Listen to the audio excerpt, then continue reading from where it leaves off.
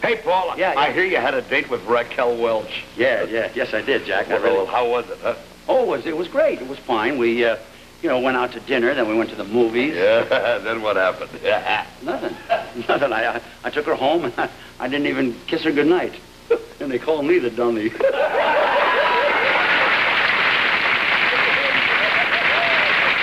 Can you top this?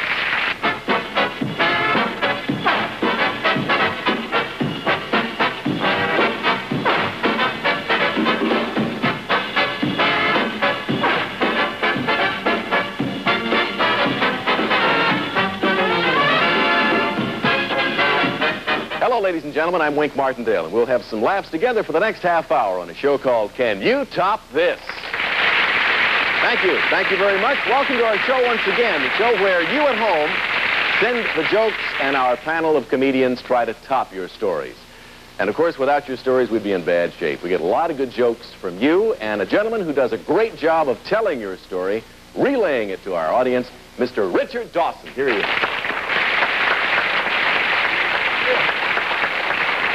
Fancy meeting you here on the joke show. You joker, you. How are you? Look at my hand, Wink. They're watching. Thank you. Poetry Day, Wink. Oh, is it? A poem. They sat on the porch at midnight, but his love was not to her taste. His reach was 36 inches, and she had a 44 waist.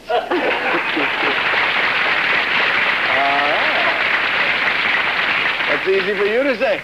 It certainly is. I declare this affair open. Here's the toast of television. Well, actually, he's not the toast. He's more like a crumb. Morey Amsterdam. Hello, Morey. What are we talking about today?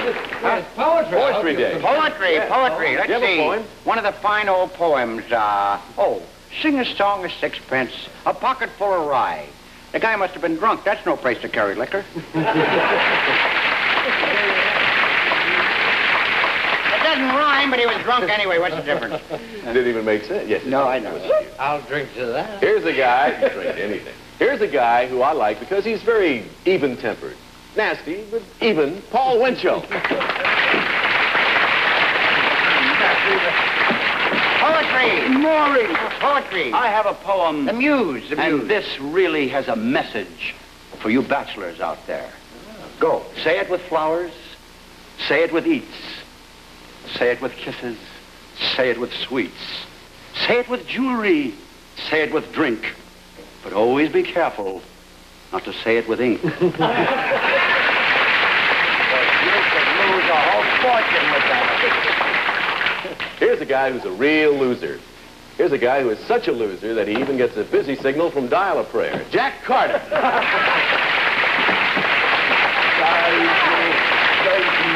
I am good. Henry Wadsworth Carter. Henry Wadsworth Longfellow, Edgar Allan Poe. And from the depths of the sedan, there came a muffled curse.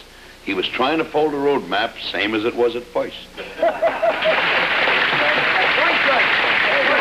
Thank you, Jack, Paul, Morey, Richard. That's everybody who will be telling the jokes today on Can You Top This? And here's the way our show works. Our home viewer gets $25 for having their joke told by the gentleman named Dawson.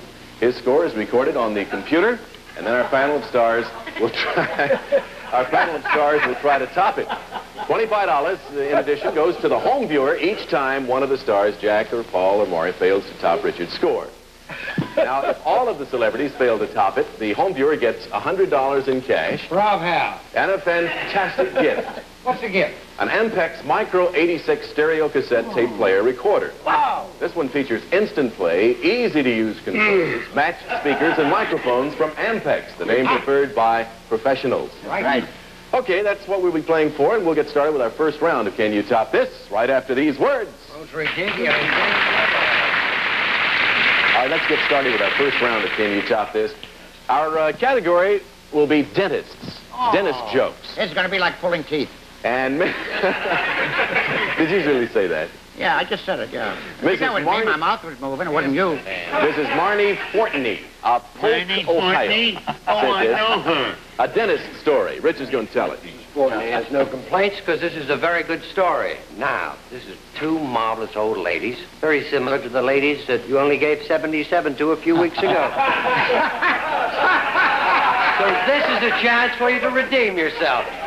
And she had a terrible toothache, and she hated the dentist. The dentist was about 108 miles away. Only way to get there, by the train. She said, I can't go to the dentist. He'll hurt me. You stamp and grab hold of the gum and pull it out through my ear. I hate that. She said, it won't do that at all. Now, here's a tablet to relax you. Just take this just as you board the train. It's sort of an early mill town. It'll cool your nerves for a little while. Sip a little grape out of the brown paper bag. And when you get to Elmira, which is halfway there, notice they'll say, Elmira, next stop. Pop another pill in your mouth and you'll just be, oh, you'll have such a time. I said, all right, fine. Old lady got on the train. Doctor came along. Is everything all right? She said, oh, it's just fine, thank you. Hardly seems possible. We've just crossed the date line. Are we at Elmira yet? She said, no, I'll let you know when we're at Elmira. She said, no, thank you. Every time he passed, she said, is it Elmira yet? No, I'll let you know. They're driving along, their train's going. Suddenly the conductor looked, went up to the driver, said, hold it! It's an old lady. They just asked me to put her off at Elmira. Well, how far are we past? She said, we're about 17 miles. She said, stop the train. This is a darling old lady. I can't do it to her. I promise her I'd let her know. Just back the train up. Backed it up. He said, here we are, man, Elmira. Here we are, I'll help you off. I don't want to get up, but Sister said just take another pill when we get to Elmira. I mentioned that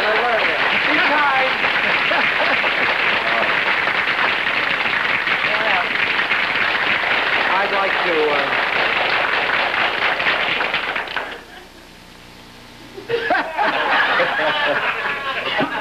Take another pill, Dick. What happened, Dickie? I told the punchline about 3 minutes early, but I just kept going, hoping my English friends would read it. I'd like you to throw. Just to show you how fair we are, we'll throw our Just jokes, means right? I can't work Polk, Ohio, because I'll be attacked by Mrs. Fortney for throwing. I did my best, Jerry. Didn't you say it was a 72 that you got the last time you told the dentist story? Yes. That's what you got this time. Who asked you? Your gums will have to go. You've had it. 72. Maury, you got to top that. Maury. And the category is dentist. Dentist, I want to tell you something. We in the cities like, in Beverly Hills and Hollywood, New York, the big cities where medical bills are really sky high, and you can't blame the doctors because expenses are sky high. You forget that in some of the small towns around the country, they have very, very proficient people in the various professions who do not charge a lot because they don't have to pay a lot where they are. And you forget that their prices are a little more realistic. And it happened to me once. I was in Polk, Ohio. You know the Marnie Forneys there. I sure do, and they send no regards. And I must tell you that in Polk, Ohio, and I got a toothache. And when I get a toothache, it's the whole thing goes, the whole face. I felt terrible. I went to this dentist, and he says, don't worry, I'll take care of you. Sit down, just relax. It's got to come out. Gave me a little Novocaine Jazz. Didn't feel it, pulled the tooth out. Nice job. I went to pay him. I said, oh, my gosh, I'm sorry, Doc. I left my wallet at the hotel. All I got with me is a quarter. I'm embarrassed. Well, he says, I guess I'll have to pull another tooth. I haven't got any change.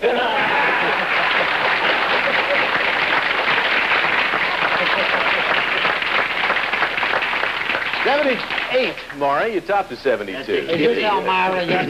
No, sit down. We'll let you know. Paul Winchell, dentist.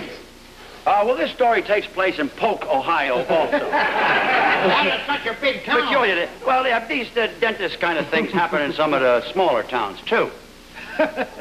Anyway, this fellow walks into the dentist, and he had to have a molar extracted, and the dentist did a beautiful job. He pulled out the tooth, but suddenly the forceps slipped, and the tooth right to the guy's throat, and he got panicky. The dentist said, now, look, whatever you do, just don't panic.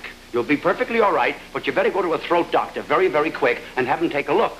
So he went to the throat doctor, and the guy looked, and he said, I don't see anything in your throat. He said, whatever it might have been, he says, probably has gone into your esophagus. I'm going to send you to a chest surgeon. So the fellow went over to a chest surgeon, still very, very anxious. The chest surgeon looked at him, checked him over, and he said, I can't find anything wrong with your chest. Whatever was there in the esophagus has probably gone into your stomach. I'm going to send you to a big gastric specialist. So he went up, wait. If the end of this is going to be what I think, let's get out of here now. I'll stay for the stomach part, then we'll go to Pope. You just wiped out 72. Anyway, I'm about to wind it up right now because after being told I will go no further. He finally goes to this little old German specialist who's a stomach doctor, and the guy takes an x-ray, and he picks up the plate and he says, my goodness gracious, I have just discovered that you have a tooth growing in your stomach. You better go to a dentist.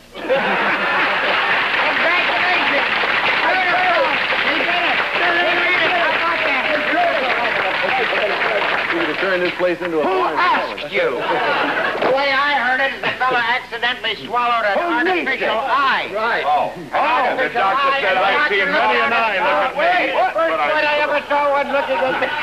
Is this Elmira? Morey, You got a 77 on that, Paul. Here's the pride of Elmira.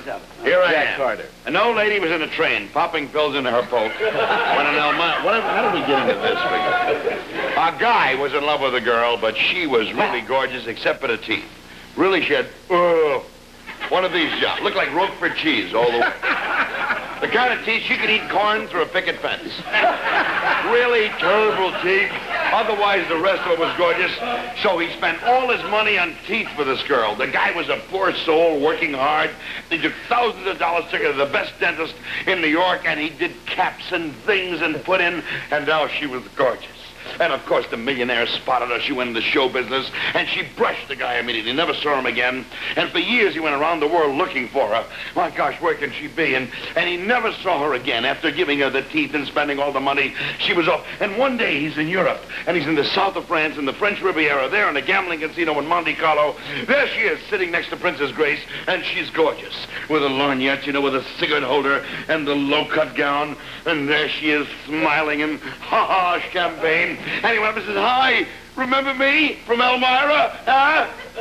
Remember I moved from Polk, Ohio to... Remember me? Oh, please come back with me. Come back to me. And she laughed at him, ladies and gentlemen, laughed at him with his own teeth.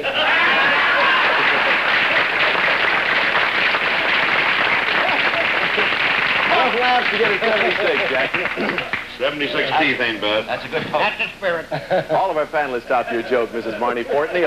Did I tell you she was from Polk, Ohio? Yes, send it to her anyway. You get $25 for having your joke told on the air by Richard Dawson, and our thanks for Don't submitting mention your my story name. on Don't Dentists mention my to Can You Top This? We'll be back in just a moment.